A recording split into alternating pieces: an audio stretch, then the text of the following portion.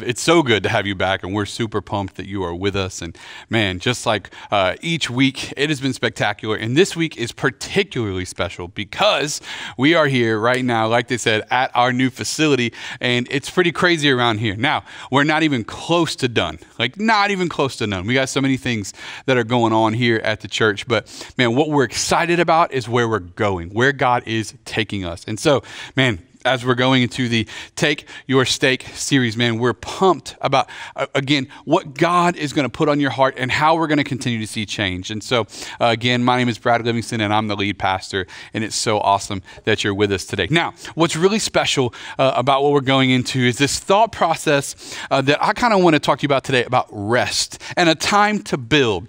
You see, sometimes we think activity creates opportunity and we need to be active so that we can build. But what if I told you that oftentimes the best times to build, the best times to grow, the best times to improve is actually from a rest position, not an active position? Now, it doesn't mean we're not doing anything. What it means is, what if we could be both active in the world? What if we could both be active in our stance on something? What if we could be active in what we're doing around us, but rested in our soul? And that's what we want to talk about, a time to build and doing it with rest. So say rest.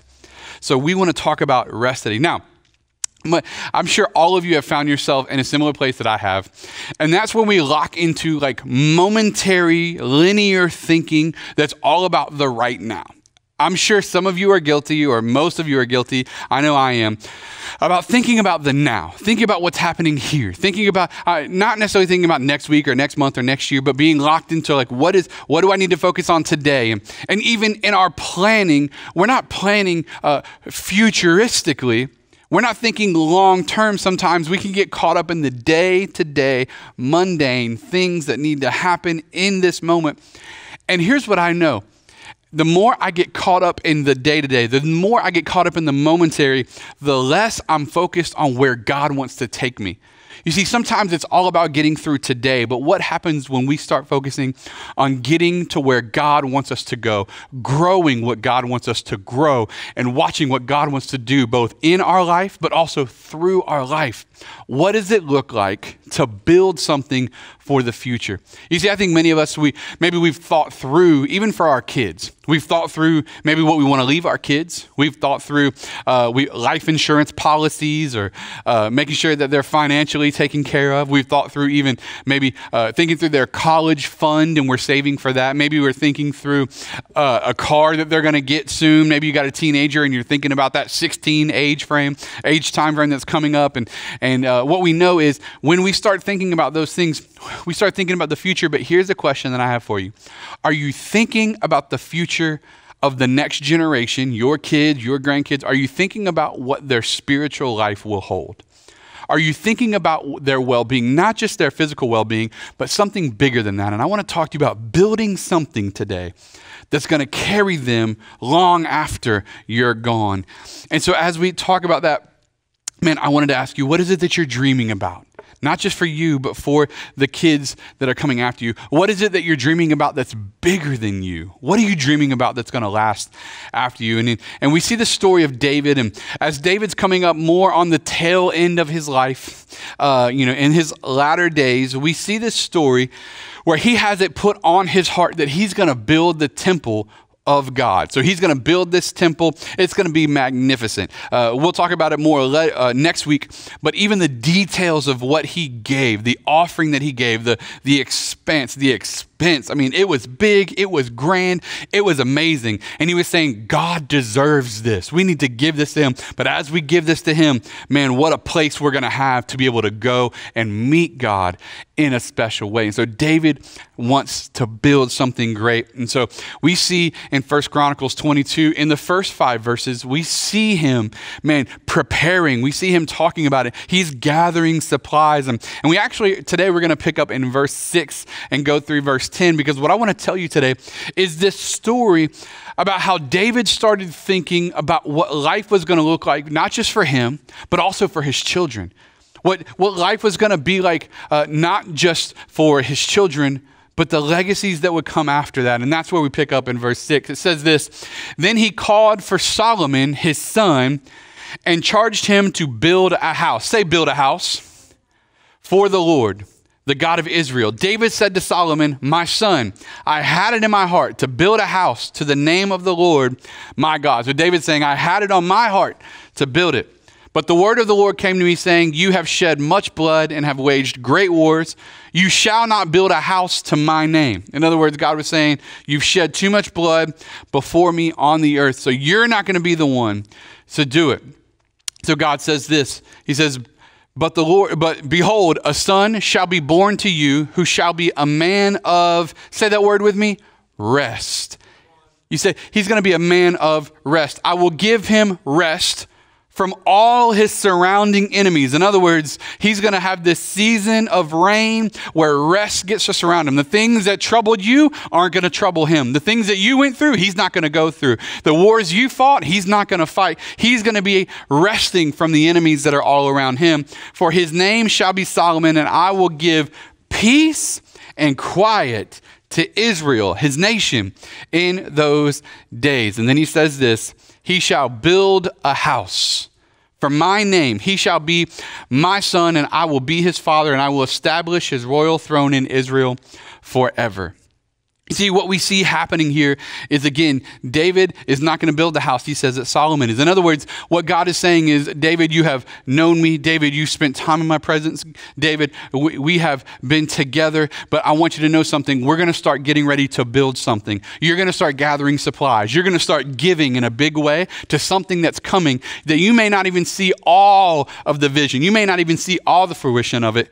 But as you start to gather, as you start to give, as you start to be a part, know that there's something coming, even for the generations that's after you, even for Solomon, that's going to be so big. It's going to be a place where I dwell, and it's going to be a place where peace and quiet and mercy and rest reigns in the life of your offspring. And here's the question I have for you today. Are you ready to have a place where mercy and rest and peace gets to reign for your offspring, for your generations after you, for your children and your children's children? Are you ready to build a place? Because now is the time to build. Say time to build. So now is the time to build. So what does it look like? Well, there's kind of 3 steps in this process that I want to show you that comes out of 1 Chronicles 22 that we get to take on. We get to grab a hold of truths that get to apply to this time in your life and my life and the life of those that are going to come after us. And the first thing we have to see is we have to understand that let's prepare for the next generation to be people of rest. We need to prepare for the next generation to be people of rest. You see, I'm believing that Transformation Church, the next generation of Transformation Church, won't have to fight for the rest, for peace, for unity, because we're going to watch God transition us into that as we hand that to them. You see, I'm believing right now that God is going to take us. God is going to move us. I'm believing that God is taking us into a place where we're going to hand over a place of rest. We're going to hand over a place of peace. We're going to hand over a house where God's presence fills it, and we're going to give that to the next generation. We're going to build something now so that the people that come after us, our kids, the next generations, are going to be a people of rest. But how do we get there? We're going to talk about that in a second.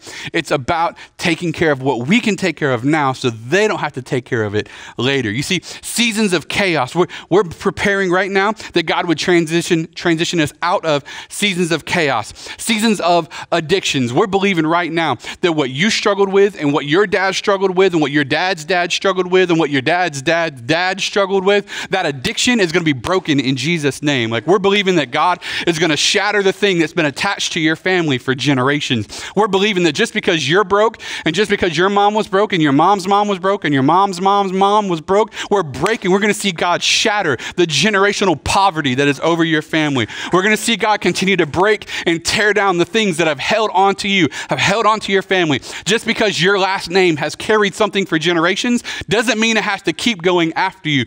We're believing that God is going to create a people of rest where all the things that followed you up until now are going to be washed away, and God is giving you a brand new slate for you, for your kids, and for your kids' kids moving forward. Your name will be known for something different in the future than it was known for in the past. And so we're believing that. We're believing that we're going to step out of a season of pain. For some of you, you've sat in pain for so long. We're going to see God pull you out of that, out of a season of struggle. For some of you, you've just sat in struggle after struggle after struggle. We're believing that God is going to break that down. We're believing that God is going to take you out of the season of bondage, out of the alcoholism, out of the drug addiction, out of the pornography problem. We're believing that God is going to shatter that in Jesus' name. He's going to bring you out of that season, so that the people after you, so that the generations after you don't have to experience the struggle that you brought into this life, that was given to you into this life. We're praying that God is going to do that. And so he says in 1 Chronicles 22, he says, behold, a son shall be born to you who shall be a man of rest. I mean, that's our desire for the generations that are coming after us, that they would be a people of rest, that our sons would be sons of rest, that our daughters would be daughters of rest.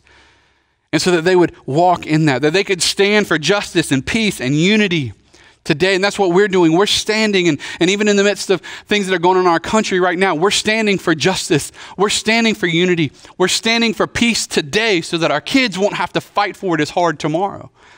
One of the reasons that we're pushing for it is both that we would see those that have been pushed down for so long be brought up, but we're also doing it for the generations to come, that they won't have to fight the same fight that we're fighting. And we stand for that as a church. We stand for unity. We stand for reconciliation. We stand for peace. We stand for justice. And we stand that the image of God that is in every person, no matter what color they are, would be elevated to the platform of equality in Jesus' name. We're believing that for our country.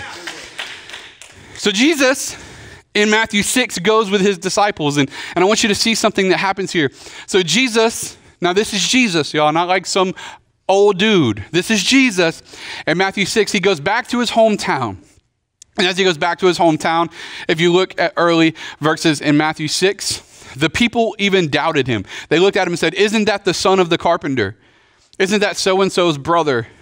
And as he started to assert himself, as he started to try to do ministry, it said that faith was so little in that place because they knew where he came from. And here's something that I want some of you to grab a hold of, because I feel like some of you struggle with this. Don't be shocked when you can't do ministry. Don't be shocked when you can't see change. Don't be shocked when people don't want to acknowledge what God is doing in you when you go back to your hometown.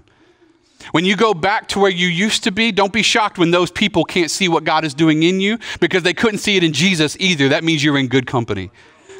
So in Matthew 6, we see how Jesus has been performing miracles, but when he went back to his hometown, even there was a struggle there. And the Bible says because there was so little faith in who he was. And here's what I'm trying to understand. If we're going to raise up people of peace, that means we may have to disconnect from the things behind us to pursue the things in front of us. We're going to have to let go of the doubt that's behind us. We're going to have to let go of the little faith that's behind us. We're going to have to let go of what the naysayers have behind us so that we can start going to where God is taking us in the future. And for some of you, I just believe that's a prophetic word. I believe that's what God is speaking to you right now where you're at. I'm believing right now that God is breaking names that are in your past right now that would have held you back, and he's going to give you a bright future in Jesus' name. I'm believing he's releasing right now a call, a purpose, a power, a calling, an anointing that is on your life to go, to be part of, and to proclaim the name of Jesus and the purpose that he has for you as you move to where God is taking you. And so in Mark 6:31, this is what happened. So after a full day, a full time of trying to perform miracles, and very little could happen because of so little faith. After being in this season where they're trying to perform, they're trying to, just bring the kingdom of God on earth, and very little was happening. And then even in that moment, Jesus gets word from his disciples that John has been killed. What happens in verse 31 is he says this, then because so many people were coming and going that they did not even have a chance to eat, he said to them, come with me by yourselves to a quiet place and get some rest. You see, Jesus didn't say, let's try harder. Jesus didn't say, let's do more. When he saw that things were just becoming tough, things were becoming difficult, he said, you know what? Rather than working harder, let's rest more. What could happen in our lives? What could happen in our families if the seasons that we thought we were going to have to work harder, we started resting more? Because here's what we know. You will never work yourself into rest. And for some of us, we're trying and we're trying and we're trying and we're working and we're working and we're working, believing that eventually if we work hard enough, we'll have a chance to rest. Can I tell you something? Rest will never be found in your work. It will always be found in the quiet place where God is with you. And so we need to be looking for quiet places where we can spend time with the Lord. You see, for so many, you feel like the disciples right now. You're exhausted, right? You've been giving and giving and giving of yourself, maybe physically, maybe even emotionally, right? You've been trying to be the pillar of strength for so many. Voices are coming and they're going. You have all kinds of things going on and you feel neglected. You've neglected even feeding yourself what you need to be able to carry on for those that are around you. You've exhausted your output with very little input. Right? Even in regards to how you're navigating social justice, right? The input that you do have isn't the Spirit of God. It's the news, it's riots, it's violence, it's social media. Hear me for a second. Some of you need to turn off the computer. Some of you need to get rid of the app on your phone, and you need to start spending time with the Spirit of God and let Him bring rest to you. Listen, there is enough in this world between people, between politics, and between social media, and then people who are ignorant. There are enough people that will bring your spirit down. My question to you is, where are you going to get your spirit brought up? Are you going to where God is? Are you finding quiet places where God gets to breathe life back into your spirit? Because you'll never work yourself into rest. You'll never convince. I've said this before so many times. It's one of my favorite quotes, right? Arguing on social media is like playing chess with a pigeon. All they're going to do is crap all over the board and strut around like they won anyways, right? Like there's no point in doing it, right? What we need to do is we need to be going for rest. We need to stand. Don't get me wrong. We need to take a position. Don't get me wrong. We need to be a voice. We need to be active. We need to do all those things on behalf of what God has called us to do. But at the end of the day, what we need to do is, if we're going to do all those things, it needs to be from a position of rest where we've spent time with the Lord. And so we have to understand that we need to do all those things, but we need to be a voice. We need to stand. But here's the thing that we have to understand. If your spiritual input is lower than your worldly output, you'll never receive rest. If your spiritual input, if your time with the Lord, if your time in His Word, if worship, if all of those things, if none of those things are happening for you, if your input is low, don't be shocked when you're never rested because of your output level. Because you can work and you can try and you can declare and you can be a voice and you can stand. And you can do all those things that are important. But if you're not doing it from a rested position with God, you're losing already. So we have to understand that we have to create people of rest. But how do we do that? We have to do that ourselves by entering a season of rest. We have to step into our own season of rest. So what happens there? Well, in Matthew 11, 28 through 30, we see this from Jesus. He says, "Come to me, all you who are weary and burdened, and I will give you rest." Right? So he says, if you come to me, if you're weary, if you're burdened, if you're exhausted, if you're hurting, if you're broken, if you're tired, he said, come to me. Hear me for a second. There's nothing a president can do to make you feel rested. There's nothing a politician can do that can make you feel rested. There is no social justice that can come on the scene that will give you rest. And there's nothing you are fighting for that if you got it, you would now feel rested. I don't know about you, but I have fought for things in my life and obtained them. And when I obtained them, I was only focused on the next thing I needed to be fighting for. You want to know why? Because obtaining things doesn't give you rest. God alone gives you rest. And so what you need in your life isn't more of the things of this world. And we need to be fighting for them. Don't get me wrong. What we need to do is fight from them from a position of rest, which means we need to stand for them as we stand with God. We need time with the Lord before we go fighting any other battles, because He'll give us what we need to keep going. We go back to the scriptures and He says this. He says, "Take my yoke upon you and learn from me, for I am gentle and humble in heart, and you will find," say this word again, rest. It says you'll find rest for your souls, for my yoke is easy and my burden is light. You see, David could not find that rest. he worked for it. And the thing is there was elements of David that were certainly rested. I mean, he spent time with God. He was, as we see in a second, who God was to him and who he was to God. But you see, at the end of the day, David had a vision for the temple, but he couldn't be the one to build it because he was never going to be the rested one. And if we want to build something, if we want to be part of what God is building, we need to learn to be the rested ones. No matter who David was, you see, he fought battles, he waged wars, he had issues. And even in Acts 13:22 says this, God testified concerning David, I have found David, son of Jesse, a man after my own heart. He will do everything I want him to do. God is saying this man is a man after my own heart, but because he's never experienced the season of rest, he'll never build what he's called to build. He won't get to see that, but his sons will. And I don't know about you, but I want to see what God has for us. We may never see the fruition of it. We may never see the highest heights or the widest widths of what God has called us to, but that's what pioneers do. We lay the groundwork for what God will ultimately do. I pray that our children and our children's children will see the ultimate fulfillment of what God called us to start building right here and right now. That's why we're taking our stake. We're putting something in the ground and saying, God, I'm building. I'm saying yes. I'm giving. I'm being a part of what you've called us to do right now. And so we come to God. But the thing is, you may fight some battles, you may wage some wars, and you may have some issues, but you are still connected to God. And so how do we stay connected to God? How do we start to do that? And what does it look like to build? Well, if we're going to raise people of rest, as in the generations after us, we're going to have to go to our season of rest, which means we're going to have to build a place of rest. We're going to have to build a place of rest. Not just rest for us, not just rest for our kids, but also rest for our city, rest for our families, rest for our friends, rest for the generations that come after us.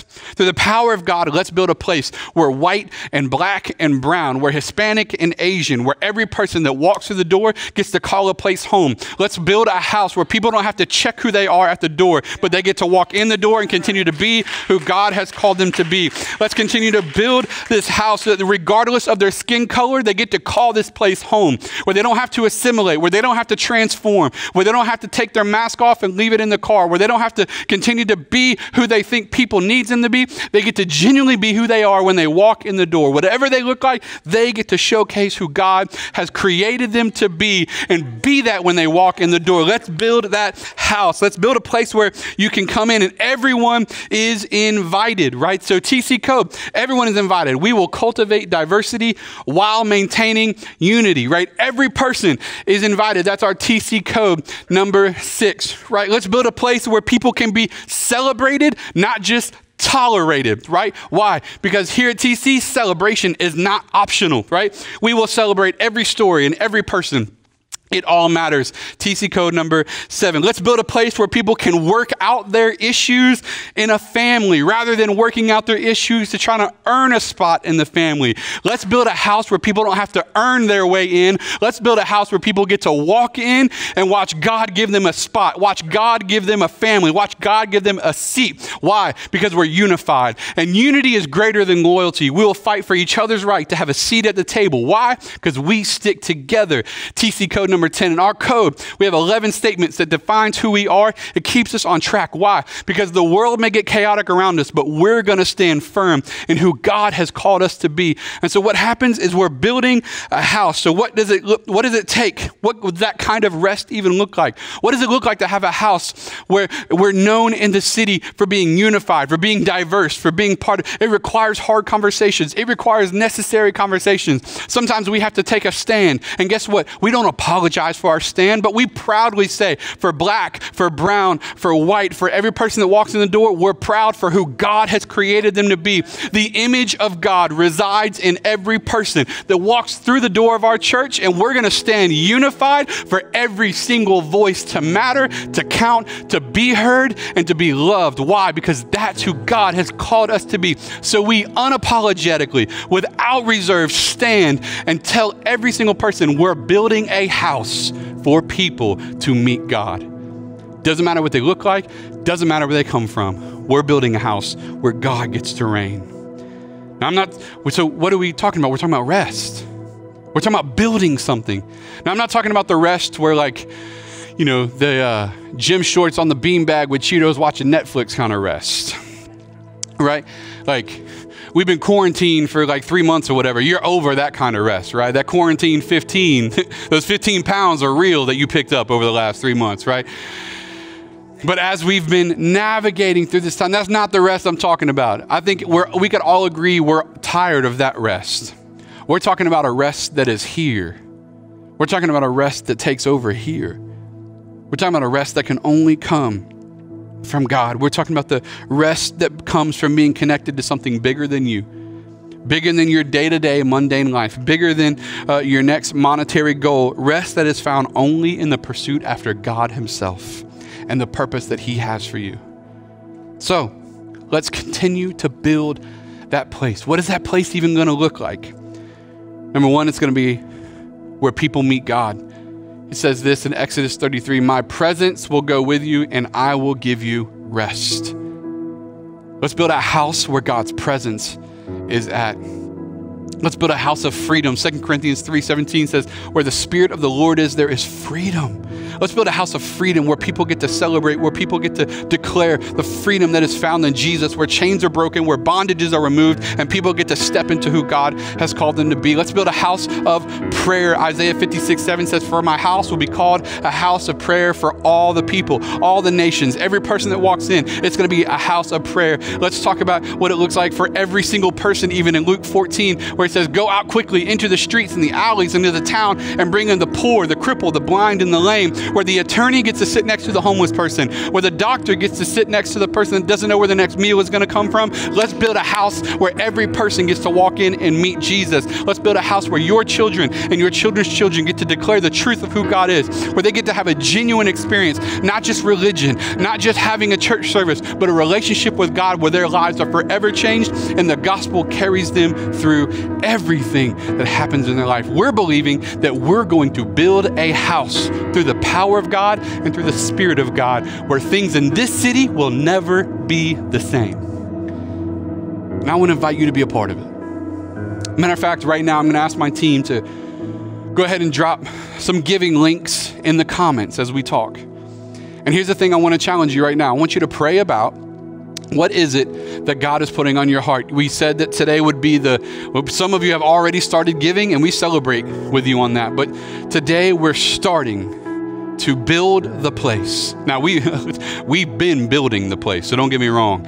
We have been tearing down walls and stages and painting and all kinds. So we've been doing a lot around here. But the goal right now is to raise $100K in 60 days. $100,000 in 60 days. We've already had thousands come in, but hear me for a second. We need your help. Now, we don't do this often. We don't come in and say, hey, let's raise this amount of money. We really don't do that often. But we're believing that we're going to take the next 60 days and bring in $100,000 so that the things in our life, the things in this building, the things in our ministry that we were going to wait on, we're just going to go ahead and pay for now, get it done with, and let's start taking territory, let's start taking ground, and let's start moving forward with vision into where God is taking us. And so we need to raise some money to do that, and we need your help. And so myself and my wife, we've already pledged one of our stimulus checks is going to the Take Your Stake Fund. Over $1,200 we're giving personally. I'm just telling you that so that you know we're bought in too. This isn't something I'm asking you to do, but we're not participating. We've given, and we're going to continue to give above and beyond our tithes, above and beyond our offering. We're giving to the Take Your Stake Fund because we want to build this house. And so here's what I want to ask you to do. I want to ask you to pray. I want to ask you right now, just ask God, what should I give? Maybe he's already put a number on your heart. I'm believing that some of you are going to give above and beyond. If 100 people gave $1,000, we're there. But maybe God's putting it on your heart right now to give $2,000 or $5,000. Maybe he's putting it on your heart to write a $100,000 check right now and take care of the whole thing. I believe that God will supernaturally move on your heart. And if he does, here's the thing that I want to encourage you. Be obedient, even if it doesn't make sense. Because as you invest, God knows he can trust you with more. As you give to what God is calling you to give to, he'll trust you with more and give back to you in a greater measure. Now, I'm certainly not suggesting that every person that is watching has to give thousands of dollars. I believe that you should trust what God puts on your heart. I believe he'll speak to you if you ask him. And so they're putting links in the comments right now for where you can give. And if you go to our website, you can just click on the drop-down menu. It says take your stake. If you'd like to mail in a check or anything like that, when we go back to our service host, Pastor Justin will give you the website, and it's that information where you can mail in checks if you want to do it that way. But I encourage you, if you want to give online, man, join us. Join me and my wife. Join our families. Join our pastoral team. Join all of us. Join our dream team. Join every person here at Transformation Church. And let's give together. Let's start today. What could happen over the next 60 days? Here's the question I have for you, and I want you to think about this. If you're obedient right now, if you're obedient over the next 60 days, what could happen that we give over the next 60 days that would change the next 60 years? And so I want you to ask yourself that question and just be obedient to whatever God puts on your heart. You can give online at transformationchurch.com. You can click the link in the comments and you can give there as well. So I want to invite you to join us as we give today. Now, before I turn the service back over to our hosts, I do want to pray for you, because I believe there are some of you who have been listening today, and you may give, you may not give, but what you're thinking about is this idea of rest. And you're thinking, and as we're preaching and as we're talking today, and even as worship was going, that really hits you in your spirit. Man, I need rest. Like chaos around me, just all the noise. I need rest. And I want to pray right now that God would give you that rest. So God, I just pray for every person that can hear me today, every person that's watching, even every person that's in this room, God. God, chaos, drama, riots, violence, whether it's good, whether it's bad, God, has consumed the airwaves, both on social media, but also the airwaves in our hearts and our minds and on our spirits. So God, I pray right now that you would bring perfect peace and rest into the hearts of people. God, those who have been worked up, God, those who have had sleepless nights, God, I pray for those whose hearts have been heavy and their minds have been occupied, that God, you would come in and bring supernatural peace in their heart, that rest would be so abundant. God, I pray for sleeping nights. I pray for rested mornings, God. I pray, Lord, that they would find themselves being rejuvenated through the power of God and through your Spirit. So I pray right now that the peace of God that passes all of our understanding, God, would swoop into our hearts, into our minds, and into our spirits. So God, those who have had their head low and heavy, God, I pray that you be the lifter of our heads. God, those whose spirit has been drawn down, God, I pray that you lift our spirits and we would find shelter under the wing of the Almighty God who created the universe.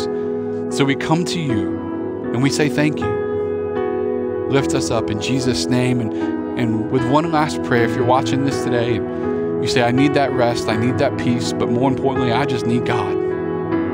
Today, if you don't know God, but you want to, and you need him in your life, I want to pray with you today, because God is ready to meet you in a special way. You see, our sin separates us from God. But when Jesus died on the cross and he rose again 3 days later, he paid for our sins so that we could know God. And today, if you want to know him, it's a very simple process. It wasn't easy because it cost Jesus his life, but it's simple because it'll cost you the rest of yours. And here's a process that you have to do. Repent of your sins. That means turn away, never to go back. But then he says, put your faith in him. In other words, all you have to do is believe in your heart that Jesus rose from the dead and that he paid for your sins. That faith alone will make you saved. And today, if you want to put words to that action, in other words, if you're believing, you say, Jesus, I'm putting my faith in you that you paid for my sins and I'm going to live for you. I'm giving you my life. If that's you today, I want to lead you in this prayer. And this prayer doesn't make you saved. This prayer puts words to the actions of your heart that says, God, I'm giving you my life. And so I want to invite you to repeat this prayer after me as we declare that Jesus is the ruler of our life. Say, dear Jesus, forgive me. Forgive me my sins. Forgive me my wrongs. Make me clean. Make me pure. Make me whole. I believe in you. I believe you died for me. I believe you paid for my sins. And I believe you resurrected 3 days later. Through your life, through your death, and through your resurrection, I can be saved. So I give you my life. Make me brand new. In Jesus' name, amen and amen. Hey, listen, we are celebrating with you right here at Transformation Church. We're so honored. And before we send it back to our service host, I want to let you know our team is putting links in the comments right now to a Connect card. And we would love it if you'd fill that Connect card out, either if you're new or if you prayed that prayer today and Jesus is giving you a brand new life. Either one of those, if you'll fill out that Connect card for us, that'll help us help you take the next steps that God has for you. So we're so honored. So as you give today to the Take Your Stake, as you give today, let's build a place where the people after us can enter into a season of rest, because we're going to enter into a season of rest as we build a place of rest where God is going to reign in our city.